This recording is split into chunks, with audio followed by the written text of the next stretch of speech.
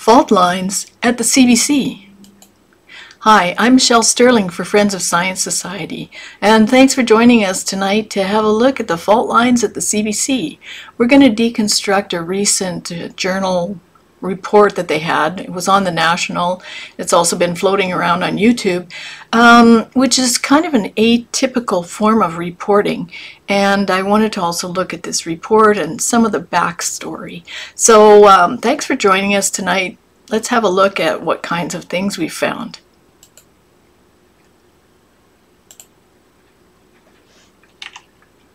Climate misinformation.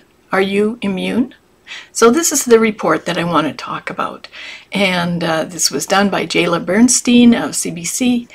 And it's kind of an unusual presentation because it's not your typical stand-up. And it seems to be like she might even be in her home or a home office. But before we get into it, let's have a review of CBC's journalistic standards. The main thing is they want to serve the public interest, to contribute to the understanding of issues of public interest, to reflect diversity. They're committed to reflecting accurately the range of experiences and points of view of all citizens. They claim to be independent of all lobbies and political and economic influence, and public interest guides all of our decisions. And their mission is to act responsibly and to be accountable. We are aware of the impact of our work and are honest with our audience. Well, let's see if that's true.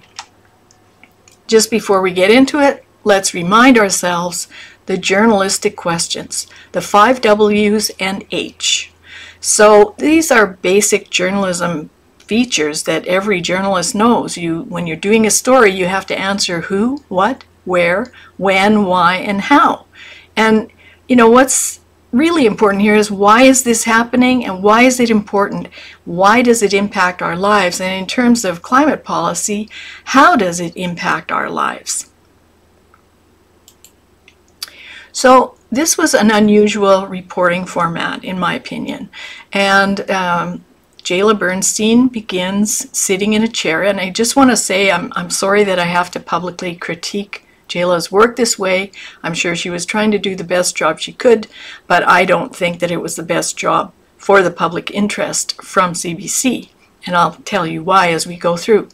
So she's going through her phone saying, I've been doing a lot of scrolling. I see false claims and cherry picking on climate change. And there's this kind of interesting set prop. It is 30 minutes past 12, sort of the doomsday clock thing.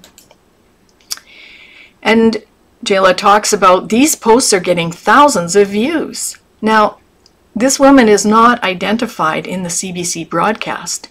Who is this woman? Why would we show her? So people are objecting to the fact that there's almost 250,000 views, but we don't even know who she is, right? Well, I know who she is. It's Joanne Nova. And Joanne says everything you know about climate change is the opposite. And Jaela says, well, I report on climate change, so I know these claims are false. And then we have a cutaway of her boots walking through the frame, which that's really an unusual kind of approach to news. And next we go to this claim that 61% of Canadians are very or extremely sure that climate change is happening. Well, Jaela's 61% public opinion social proof is misleading and irrelevant. Climate change has been happening for 4.5 billion years. The issue is to what extent do human industrial emissions drive climate change? Is carbon dioxide the driver or not? Like, who cares what Canadians are extremely sure about? What does the data and evidence tell us? That's what science is about. It's not about opinions. And normally you would explain the story with facts and not passing social proofs. Again, this fellow pops up, although his name is written here, Matthew Levine, misinformation researcher at McGill. It's not clearly identified who he is or what his report is about, which I had to dig around and find at Media Ecosystem Observatory, Mis- and Disinformation During the 2021 Canada Federal Election. Now, you know, that's an important element. Why wasn't that made clearer to us? And then this fellow pops up. Who is this man? And why is his contribution to this story relevant? And he says, kind of from out of the blue, it's very easy by misleading rhetoric to induce doubt about those facts in the public, because you know the public doesn't have enough time to sort through and sift through all the information that's out there. Misinformation can have a very strong impact on people's attitudes. Boom, and now we're in a cafe with Jaela. Why? And she tells us misinformation is all about planting little seeds of doubt. It might not be enough to make, okay, but there's no facts there, are there? If we look at the facts and evidence, it's clear that for Canada, cutting emissions is not worth the effort, because the Canadian contribution is 0.019 degrees Celsius, and the Alberta contribution is 0.006 degrees Celsius. That's 6/1000ths of a degree. So it's not worth the effort. And that's not misinformation. That's fact, evidence, data. It's based on a world of long-term assessments. And that assessment was done by William Van Wijngaarden. He's a professor at York University.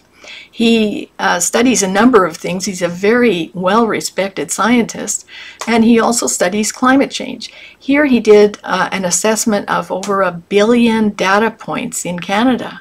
And yes, we are warming, but look, we're warming in winter. He also wrote this little book called Is Global Warming Hot Air, which you can find online and download the PDF free of charge. So that's who did that analysis of our contribution to warming. But here's how CBC described Professor William Van Wijngaarden in a previous story about the 7 young people who sued the Ontario province over its climate policy. They said Ontario brings in a climate change denier. That's how they talked about this professor. A climate change denier. That's bullying. That's name calling. So we did a 4-part series debunking eco-justice and CBC's derogatory coverage of an esteemed Canadian scientist. And when we post this PowerPoint online, you'll be able to follow the link, or you can just go to our blog and find it by going by the name there. So it looks like CBC doesn't look at the evidence. They're too busy smearing qualified people who are bringing you the evidence that the claim of a climate emergency is overwrought and built on a contrived consensus. So I personally know this woman who appears in the CBC report. Her name is Joanne Nova, and I also know this research very well because I participated in a report about it. So Joanne Nova in this clip says they tell us 97% of climate scientists agree, but they don't tell us that's only 75%, or that's only 75 people. So note that CBC does not identify this woman or the study that she refers to. What does that mean? Well, that means that you can't go and find out what you think about it. If they quote the study, the name of the study is Doran and Zimmerman, 2009. So if they posted that, you could go and find that study, read it, see for yourself, is Joanne Nova telling the truth or not? They don't post Joanne Nova's name, so you can't find her award-winning blog, where she's been blogging about science issues for, I think, well over a decade, probably more like 20 years. So they're preventing you from evaluating whether or not CBC is giving you misinformation or not. Let's go on. So you see, here we are together, Joanne Nova and I, for Friends of Science Society's 19th Annual Climate Science event. And this event was with Joanne Nova telling us how to destroy a perfectly good electricity grid in 1 million expensive steps. And she's from Australia. And what's happened down there, of course, they've gone very heavily into renewables. And their power grid is collapsing. They have frequent, significant blackouts. There are very large industries there, like aluminum industries, where the blackouts have caused tremendous damage, financial damage, mechanical damage to the company, because especially with aluminum, you have to keep it liquid at a very high temperature. And so if the power goes out and your factory shuts down, well, you're in trouble. You've got a big pot of solid aluminum that you can't do a lot with. So, you know, these are the risks that she has been trying to warn us about, and yet CBC won't even tell you her name. But they'll put her in a story and smear her as misinformation. So let's go on here. So Joanne Nova was right, and this is the report that I was referring to that I participated in. It's one of the first reports that I worked on when I started working with Friends of Science Society. You know, our question was, what about this 97% consensus? And I remember I had asked our research director, Ken Gregory, who's a professional engineer, I said, you know, how can they keep coming up with 97%? Like, I had worked in marketing before I knew that, you know, if you come up with 97% claims about things, people usually are won over because it sounds like, oh, everybody's on board with that, let's go along with it. But it floored me that all of these different studies that use different questions, different groups, different methods, and different content all came up with 97%. And so I said, how can it be? And, you know, I'm not very good with numbers myself, and of course Ken is. And he said, well, you know, they just make it that way. So I didn't understand it, but when we did this report together, I did understand it. And I'll show you this example.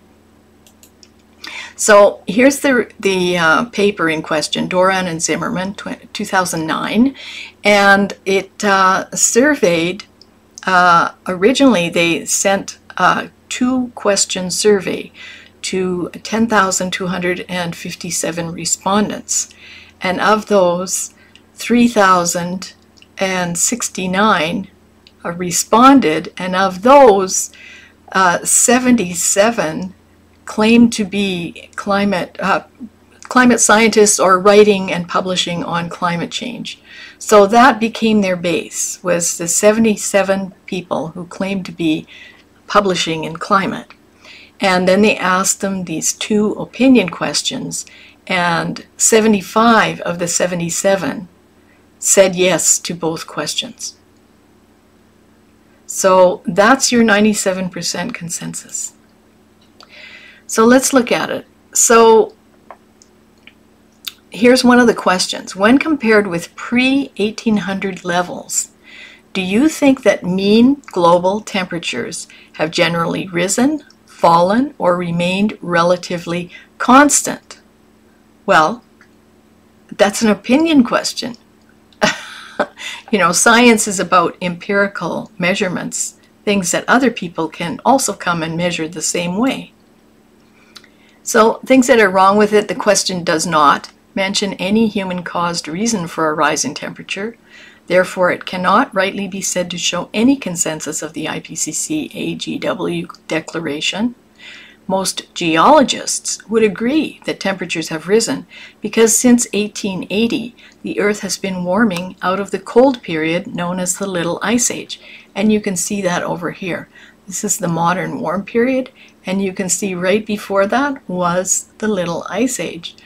And you can see in the past there has been cyclical warming, cooling. It's a pattern. It's not it's not something that is exactly the same. It's cyclical, but we don't exactly know what causes these cycles. And the cause is the subject of debate. But the warming to 1940 could not have been caused by CO2 emissions because these emissions were too low, meaning that we were only using some coal and, just beginning to use oil and gas. So the emissions were quite low. And, people talk about pre-industrial time. So they're talking around 1880, 1860, 1850 to 1860 were these. So that's not very equidistant, is it? So it's very hard to say exactly what the temperature was before 1860. So geologists, geoscientists, are quite skeptical of climate hysteria because past climatic changes are cyclical and very dramatic. Earth scientists, that's geologists, geophysicists, geochemists, they study 4.5 billion years of climate change, not just 150 years. So this is a graph from Dr. Harper's presentation, which he did for us a few years ago. And you can see that temperatures go from very hot to very cold.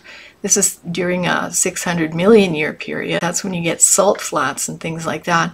And then it goes back down again, tropical, temperate, glaciation, and repeat. So if we look back at the Doran and Zimmerman report or paper, they were assessing earth scientists, and the main focus of anthropogenic global warming is from 1880 forward. Our reviewing the Holocene period would likely see an overall cooling temperature in Earth's climate on the grand scale. So consequently, many of the respondents to that survey declined to participate. They felt the questionnaire was improperly phrased, it didn't include time parameters, and the survey relied on opinion and not. So geological data shows that the Earth is cooling, and it also shows that CO2 has no correlation to temperature. So this is CO2 down here, and this is temperature up here. This is from Professor Ole Humlam's work. So opinions and subjective words are not empirical measures. Questions that don't mention human-caused GHGs can't prove AGW. So likewise, the second question in the Doran and Zimmerman survey was, do you think human activity is a significant contributing factor in changing mean global temperatures? Well, the word significant cannot be quantified. The IPCC, that's the Intergovernmental Panel on Climate Change, in their statement about human-caused global warming, it's that GHGs cause more than 90% of the warming. And the IPCC declaration singles out GHGs from human activity, but it doesn't ascribe all human activity, which includes land disturbance, urban warming, and black soot on snow. So neither of the two questions mentions human-caused GHG emissions, so neither can evaluate the agreement with the IPCC AGW statement. In other words, it's not a consensus survey, really. And of course, math is hard. So Doran and Zimmerman claimed a 97.4% consensus to this question based on a yes response by 75 out of 77 self-identified climatologists. We don't know what their credentials are. But actually that would mean only 2.38% of the 3,146 scientists who responded agree with an undefined expression of anthropogenic global warming. Here's the 97%, 75 scientists peer-reviewed consensus study. So that's this here. And here's Margaret Kendall Zimmerman's MA thesis, which has this, because this paper is drawn from her survey done in her MA thesis. First of all, neither CBC nor NASA ever did the math on Doran. If you find a statement toward the end that says, I can honestly say that I've heard very convincing arguments from all the different sides, and I think I'm actually more neutral on the issue now than I was before I started the project. See that 37 scientists wrote emails to MK Zimmerman stating that the sun and oceans are the main drivers of climate change. And if you want, for ease of reading, I extracted extracted that and put them in this paper called Infiltration, which you can find on the, but you know, the comments are saying things like the temperature record's not long enough to form any significant hypothesis. We can't separate out with adequate precision the different factors. Multiple lines of data suggest humans are not the first order climate. Simplifying complex questions this way is all that helpful in understanding how science is done. Most scientists acknowledge uncertainties in hypotheses. So asking black and white questions like this, you either think it is or think it isn't, you're not allowed to think that it may be. For example, I might guess that 80% of my fellow geoscientists are at least 50% sure that human activity may be at least, and census studies came out when? Well, they began with Oreskes, Nomi Oreskes, in 2004. That's probably the most famous study. And why did they start coming out? Well, this is 73 computer model runs. And this contrasts with weather balloon data and satellite data. So this bottom line here is the weather balloon and satellite data, and you can see that these observations, the climate models that project future temperatures, go way off the charts, right? And so what happened?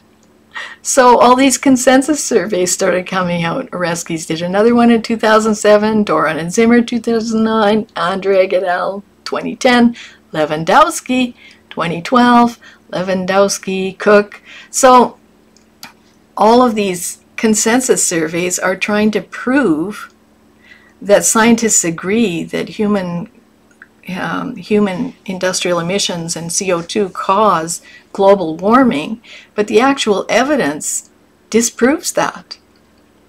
So that's pretty interesting. Why didn't CBC tell us that? And why didn't CBC tell us that 1 million geoscientists agree that we are in the Meghalian age? Anthropocene? Not so much. So the International Union of Geological Sciences has over 121 national members representing over 1 million geoscientists. And here's their announcement about the fact that we're in the Meghalian age, which was made in 2019, I believe. They posted that. And of course, BBC was trying to say, oh, it's the Meghalian up to 1950. But they're explaining to the BBC that no, that's incorrect. And they also note that the proponents of the Anthropocene have never submitted a formal proposal to the Commission on Stratigraphy for evaluation. So you have to ask yourself why that is. Why would they not submit? Well, I can suggest a reason why they wouldn't. Because the process requires extremely high evidentiary standards. And while it's true humans have had a significant impact on the Earth during our industrial era, the changes that nature has wrought upon the Earth are far, far more dramatic. And that's what the IUGS bases its evaluations on, that kind of very high standard of evidence. And just to let you know, within the IUGS, there's still a debate going on about whether it's actually the Meghalian or not, because some people say that the evidence that they rested the definition upon was not quite stringent enough. And it's very stringent, it's well backed up. So, you know, that is the true nature of science. It's about inquiry and it's about open civil debate. And sometimes the debate gets pretty feisty, but the point is that people generally present opposing theories, theses, hypotheses, and discuss them and bring forward evidence proving or disproving. So it's not about consensus at all. It's about evidence. You Immune story, and we find out that now they're talking about the ozone layer. And they like to use the ozone layer as proof of climate action and why climate action will work. Because back in the late 80s, early 90s, there was an effort to phase out CFCs, which are a kind of gas that was deemed to be causing a hole in the ozone. So there was a big effort to do that, and many people said that it solved the ozone hole issue and made things better, and therefore we should take climate action and do the same kind of dramatic change to many of our policies. But of course, you know, CFCs is one thing and climate action is completely another. Climate action is asking people to turn their lives upside down and lower their standard of living, put themselves at risk of heat or eat poverty. And none of that was relevant with the use of the freon gases, I think it was at the time. So anyway, so they interview this scientist, Susan Solomon, and she was part of the effort to phase out these gases and stop the ozone hole. Now, you know, she's talking about how climate solutions are being found and she sees them being implemented, and they stick up this picture of wind farm, right? That's not a climate solution. And then they put up more propaganda with solar farm and people biking and walking. This is not a climate solution. And I'll show you why. Because mining for critical minerals for wind and solar needs oil, gas, and coal. It's a huge consumer of oil, gas, and coal. Energy consumption of mining is 6.2% of the total global energy consumption. These are the kind of machines that are being used. So if you want to make a wind farm, you're going to be burning a lot of oil, gas, and coal to make these machines. So the annual global energy consumption in the mining industry is 580 million terajoules, or energy equivalent of a Hiroshima nuclear bomb going off every 4 seconds. And if you want the peer-reviewed study, it's over here. But this fellow, you should follow him on Twitter, because he is a retired mining mechanic, and he's got fantastic images and information, insights directly from the mining world that will turn your head around. So the other thing that happens in the CBC video is suddenly these young people pop up. They're not identified by name. We don't exactly know why they're here. This young woman is doing kind of a swipe pass on her TikTok. It doesn't really make any sense. And this poor fellow is very concerned about the fact that we might not meet our Paris 1.5 degrees Celsius target. But the 1.5 degrees Celsius goal is a political and not a scientific target. Young people have been misled and terrified by CBC. And who are these people? Shouldn't they have a name? Really, the sleep of reason produces monsters. So this paper, which talks about the Intergovernmental Panel on Climate Change as the guardian of climate science, clearly states that although the 2 degree and 1.5 degrees Celsius targets are political goals, not scientific ones, based on an ambiguous and somewhat contentious pre-industrial baseline, they were inspired by the IPCC's work and their participation in blah, blah, blah. But it's a political goal, not scientific. So if we miss the 1.5 degree target, it doesn't matter. And, you know, it's really important to realize that back in 2015, or just after the Paris Agreement, Yvo de Boer, who was then the head of the United Nations Framework Convention on Climate Change, that's the political arm of the IPCC UN complex of weather and climate assessment, he said the only way a 2015 agreement can achieve a 2-degree goal is to shut down the whole global economy. And what happened the past couple of years? The whole global economy was shut down. Millions of people's lives were ruined. The premise was the COVID epidemic. And certainly for a couple of weeks or a month at the beginning, before we better understood this disease, this infection, this virus, probably made sense. But, it's hard to make sense of it now when people are actually proposing that there should be things like climate lockdowns copying many of the steps that were taken during COVID. And if you look at Journal Metro out of Montreal in September of 2021, there was an article published which suggested that Wartime Measures Act should be implemented to stop climate change, that rationing should be implemented, that fuel should be rationed, that people should be limited in the amount they can travel. And of course, there are dozens of papers out there about how we should not have cattle or dairy cows anymore. They're going to make meat and milk in a factory, or they're going to make an equivalent out of like bioprotein from some mushy, diseased bacteria. Or you're going to have crickets. So, this is a very dangerous time, I think, because these are not reasonable people, and they're doing things that are killing people.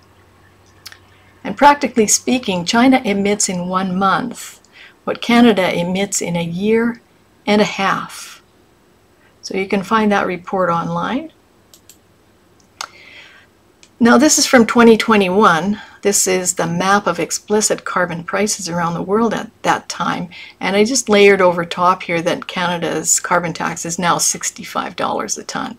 But you can see most of the world, like most of the US, doesn't have a carbon tax. Their big tax is $7, $16, $18 in California, $3 in Mexico.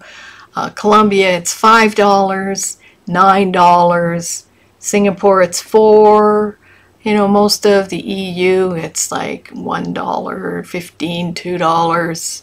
And all of a sudden we get these big numbers like $108 in Switzerland, $108 in Liechtenstein, $142 a ton in Sweden.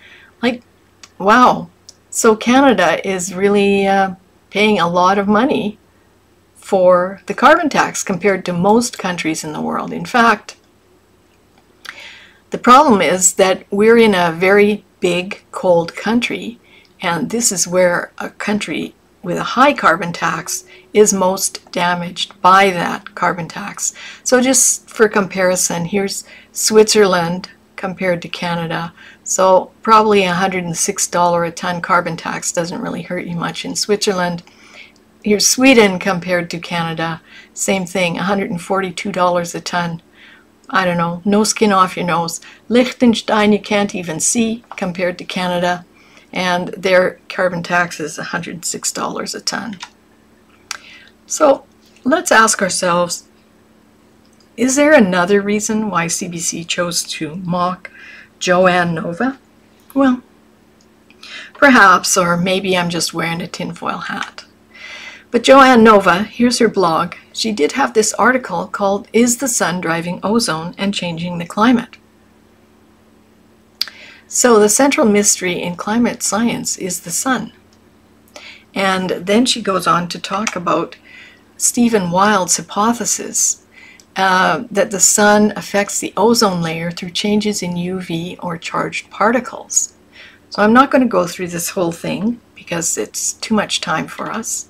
But that might be why they tried to delegitimize Joanne Nova, because she's posting things that even show the ozone layer thing might not have been based on solid science. But let's go back to CBC's climate misinformation. Are you immune? So we get quite far into this about 7-minute CBC story, and finally at 3 minutes and 39 seconds, CBC mentions the fault line report, a recent Canadian report. So that's what it's all about. Well, why didn't she say so? And they talk about doubt was manufactured long past the time when scientific consensus was reached. Well, we've seen that scientific consensus is a non-issue. So what we find here, I'm going to kind of redo how the report could have gone, okay? Because this report goes. It goes like this.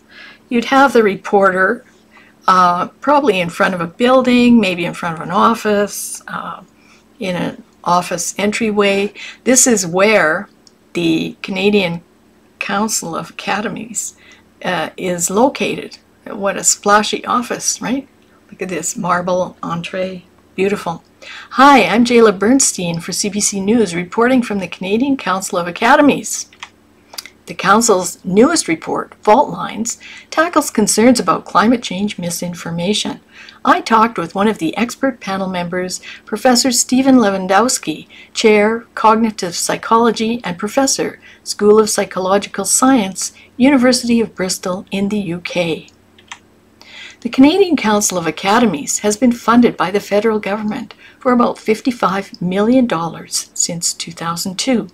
In this latest report, Fault Lines, they single out the Calgary-based nonprofit Friends of Science Society, and in this video, I'll be showing you other climate change deniers who Professor Lewandowski says lead people to take climate change less seriously and to be less willing to support policy action.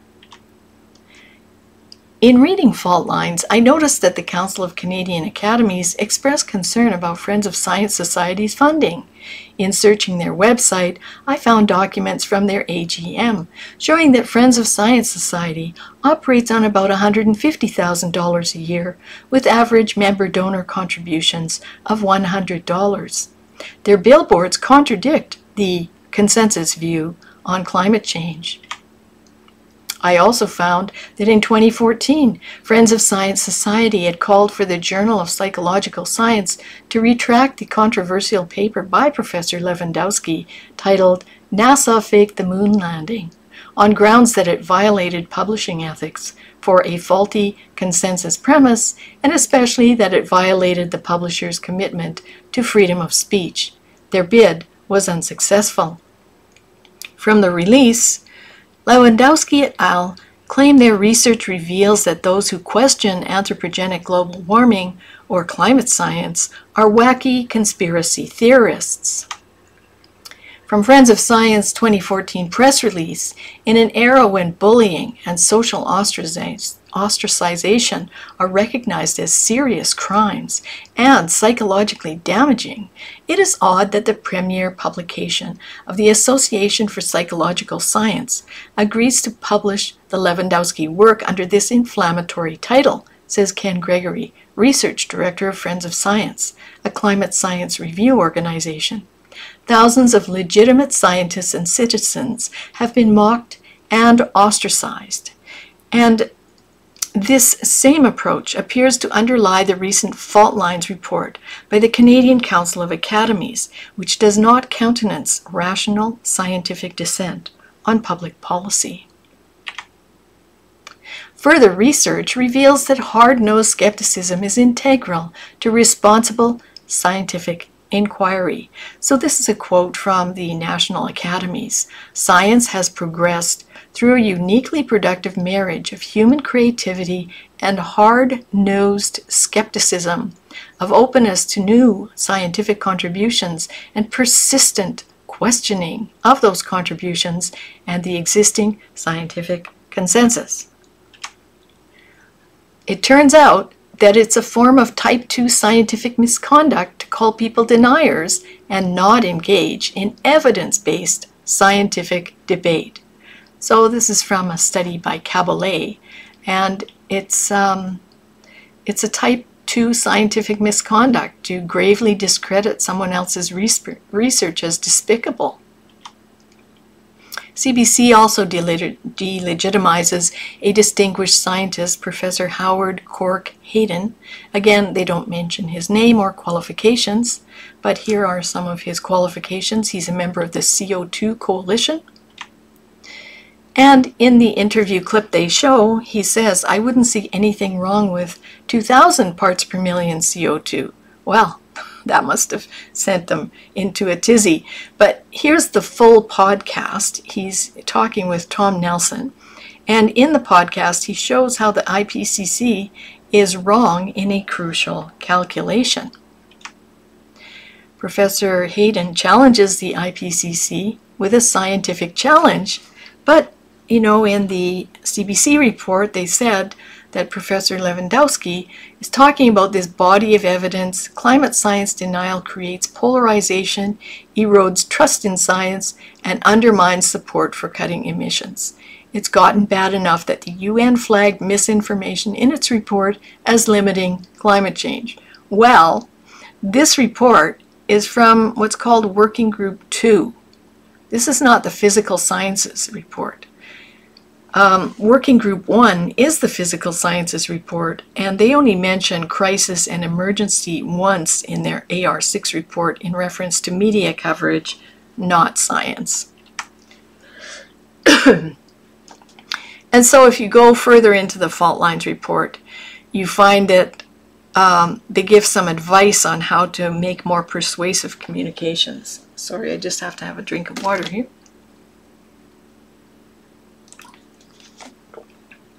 So it seems like fault lines is a kind of teaching tool, and this odd CBC story by Jaela Bernstien is a model for others. Narrative storytelling rather than reporting. And this discusses that method here. So we'd like to thank John Robson at Climate Discussion Nexus for the heads up on fault lines. He compares the report to the Babylon Bee, and he's also sad that his Climate Discussion Nexus was left out.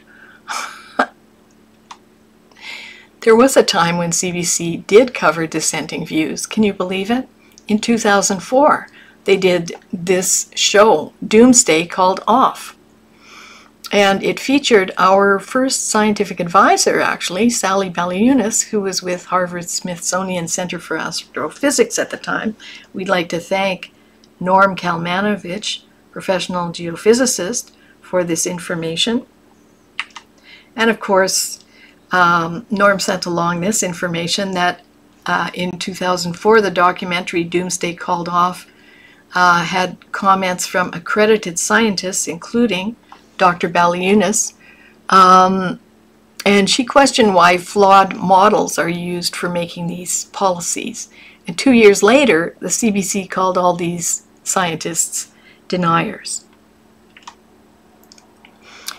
One thing that I found very concerning about the report by CBC is later on they say that they reported all these bits and pieces to these social media networks and including Twitter, but they just got replies from these TikTok, YouTube, and Meta. And to me, it's very concerning that CBC has appointed itself judge and jury on content, telling social medias to take down content, social media companies to take down content. We at Friends of Science are being censored, and we're being censored more so now than in the past, and more so since this report came out. I have to wonder if CBC also reported us. Actually, you know, that would really be disgusting, because, you know, we're taxpayers. We're paying for the CBC. So are they actually using our money against us and destroying freedom of speech, freedom of scientific inquiry? Well, we don't know. We'd have to probably do a FOIA or FOIP them or whatever. It costs a lot of money, wastes a lot of time, but they shouldn't be doing it, in my opinion. So, you know, this is a video that we did precisely because I was so frustrated with the media. We sent out the Clintel initial press release to more than 500 media outlets in Canada and some in the US. Nobody posted it. So I just took it and read it on camera. Well, boom!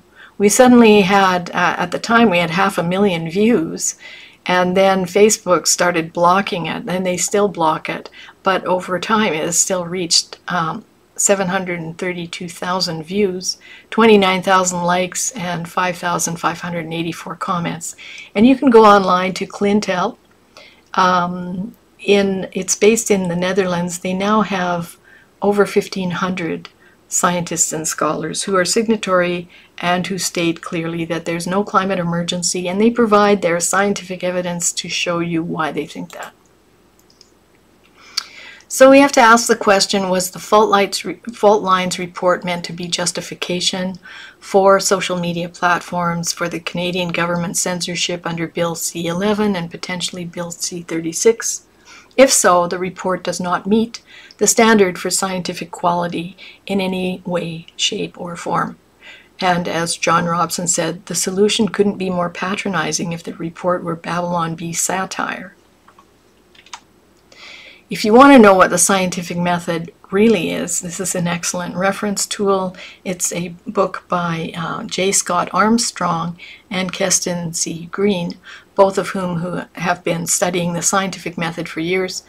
So in principle, the scientific method and peer-reviewed papers should be looking at important problems, building on prior knowledge.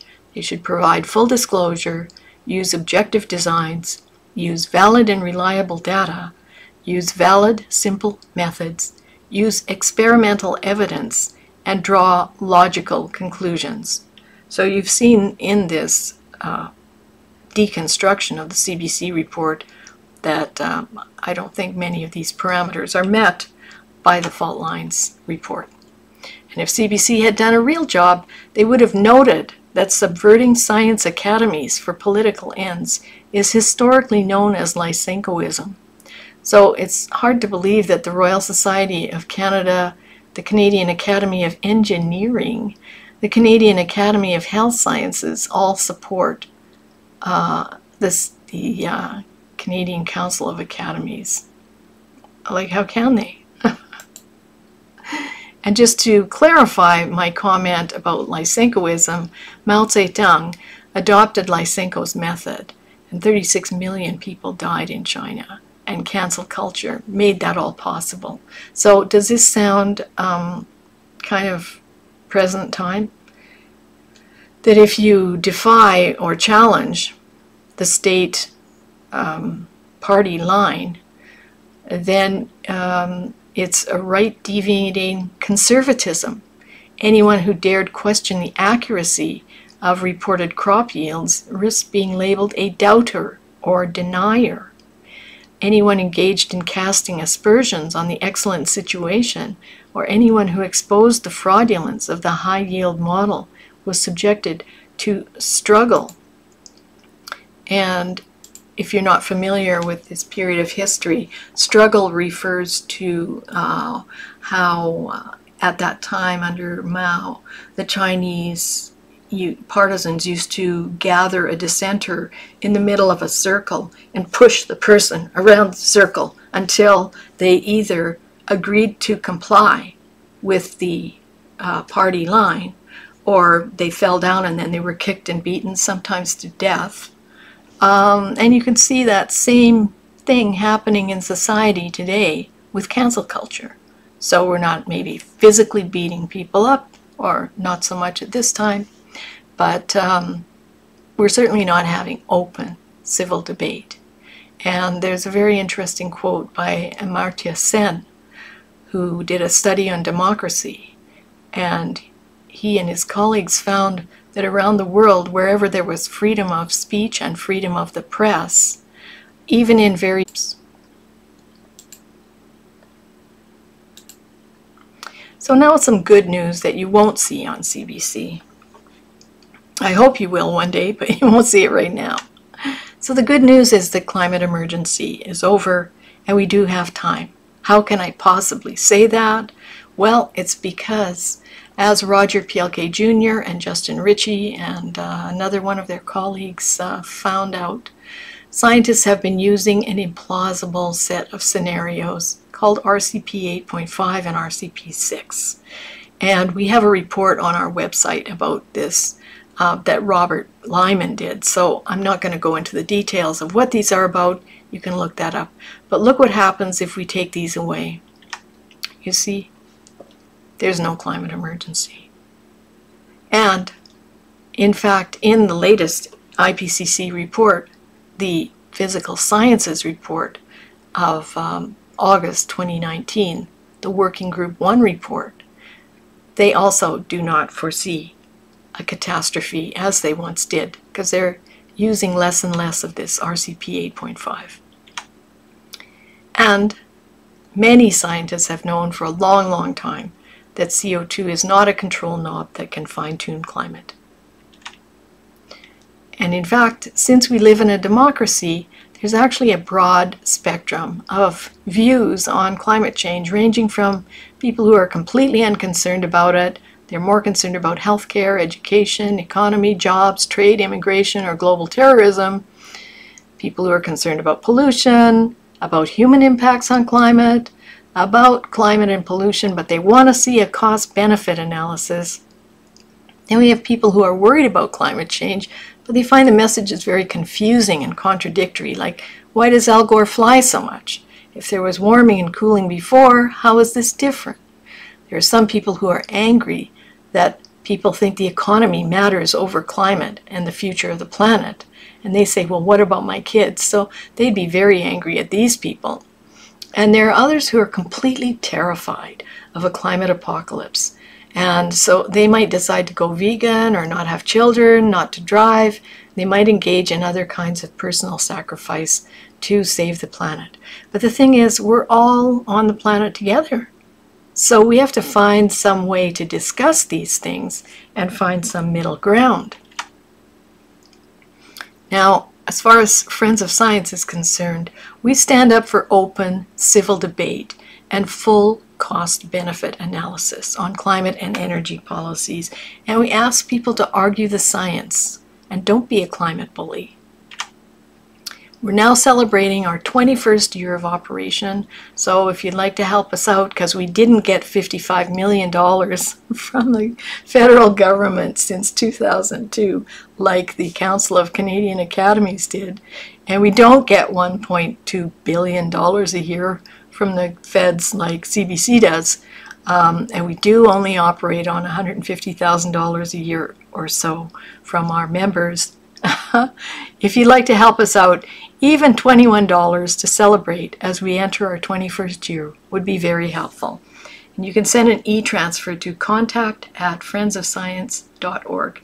Now, also, if you'd like to see what we've done historically, you could go way back in time and watch Climate Catastrophe Cancelled. It's in 3 parts on our YouTube channel. So you could start there with the first part. And, you know, if you can help us educate the public, that would be great. So you can join us, you can donate, you can sponsor some of our work, you could sponsor a show like this, and you can just share our stuff. If you want to donate online, you can. If you want to join, you can do that here. If you don't want to enter your credit card, you can call the office. And you can also just donate by e-transfer. So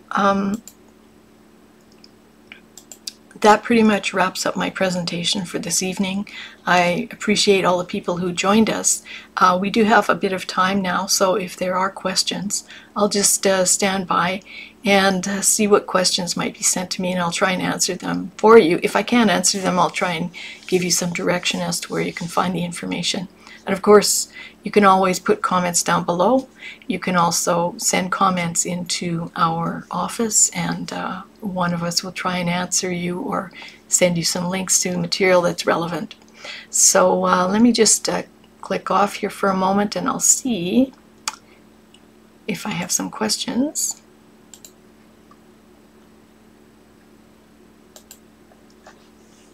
So let's look and see. Have any questions coming in here?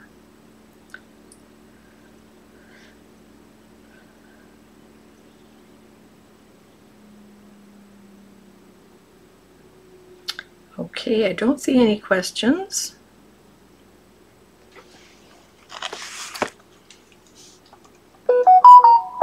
Okay, no questions. All right, so on that note, I want to thank everyone for joining us tonight. And if you're enjoying the recorded live stream, I hope that you will also quit Paris and maybe quit watching CBC. Or write them letters and ask them to improve their work and stop misinforming the public. It's tragic what's happening to our young people. Anyway, that's my spiel for this evening. For Friends of Science Society, I'm Michelle Stirling. Thank you.